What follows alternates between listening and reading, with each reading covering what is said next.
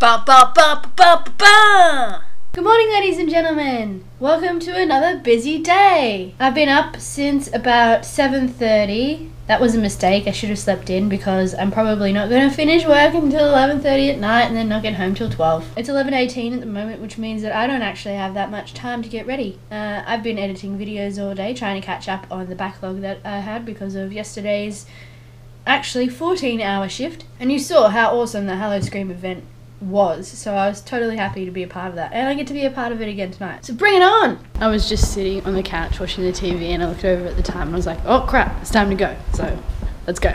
I have all of this money in my wallet. I didn't bring my wallet, but I have no money to pay for my parking ticket.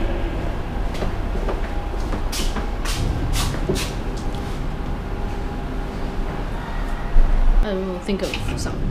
Someone's popular, look at all those notifications. Today has gone really quickly. I got here about 1:30 and then I looked at the clock and it was 8:30 and I was like, oh, how did that happen? My battery's really low, so I'm gonna stop here and then start again with a new battery. So I'm here to tell you a story. The story of my leaky lunchbox. This was my lunchbox for tonight.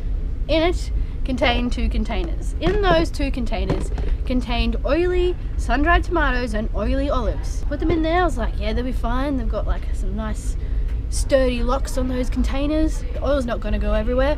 I get here and I look at my box and it's full of oil. I'm like, gross. There's a packet of noodles in there and that packet of noodles is just covered in oil. So I had to wash the whole thing. Otherwise we would have had a pretty messy situation in my bag. Yes, sorry. I really want to say something about this journey that we've been on. It's been 31 days. I can't believe that it's over. The 1st of October seemed like such a long time ago. I remember, you know, going for that walk on the bridge.